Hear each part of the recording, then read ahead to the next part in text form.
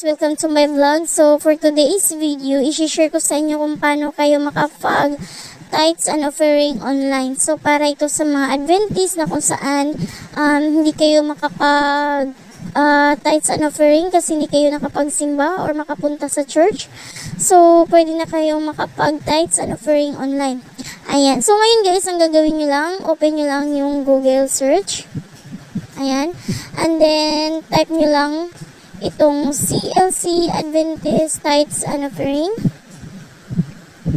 Ayan. So, dito, ito yung frequently asked question. So, yan, hindi yan. So, ito yung i-click niyo. CLC Giving.online. Click nyo lang yan. Ayan. Dito mapupunta yung ita-tithes nyo guys sa mismong branch ng Central Luzon Conference or CLC. Ayan. And then dito, ito yung mga options niya pag magbayad kayo. So, via Visa or Mastercard, GCash, Paymaya, GrabPay. Ayan. So, itong sa baba, coming soon pa lang ito.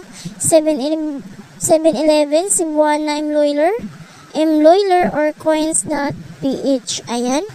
So, ito naman yung giving form. Ayan. So, dito nyo ilalagay or mag-fill up kayo lahat ng information ninyo. So, yung mga details, information ninyo. So, ito yung fill upan ninyo. First name, last name, email address, contact number, area, and tsaka church. Ayan. And then, your tithes and offering. Then, others. So, kung others naman, lagay yung description para saan. Ayan. So, dito naman yung payment method niya. So, credit or debit card, GCash, Paymaya, at GrabPay. Ayan.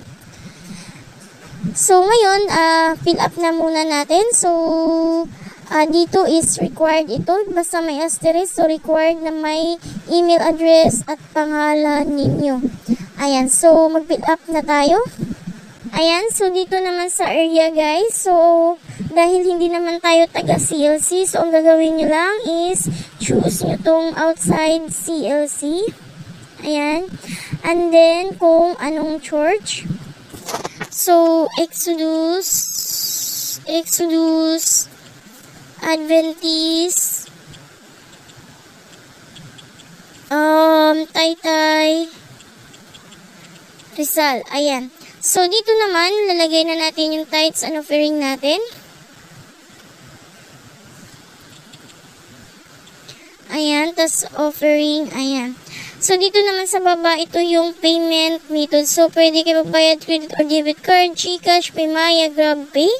So, pipiliin nyo lang kung saan meron kayo. So, sa akin, GCash. Ayan, click GCash.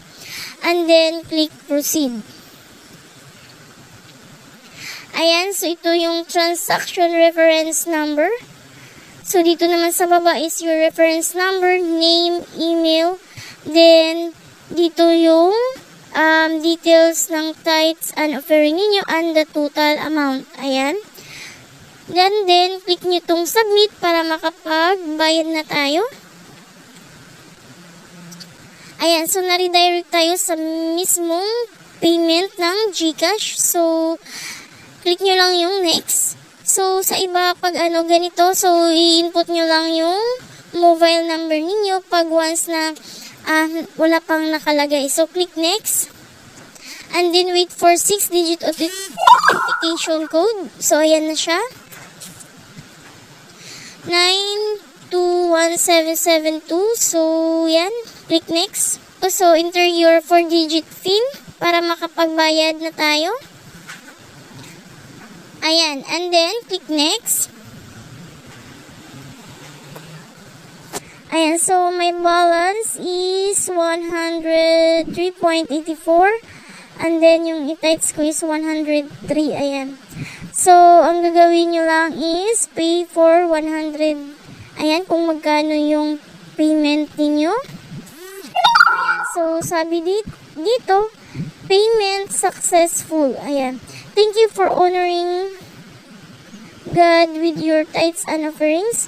We'll send the receipt to you as soon as possible time. Meanwhile, if you have any inquiries, you may reach us through the email address giving@adventist.ph. So, kung may mga concern kayo guys, So, pwede kayong mag-email dito, ayan, giving at adventist.ph. And then, mag-i-email naman sila sa inyo for the confirmation of your receipt. Ayan. And then, si GCash, magte-text din sa inyo na nabawasan yung GCash account ninyo.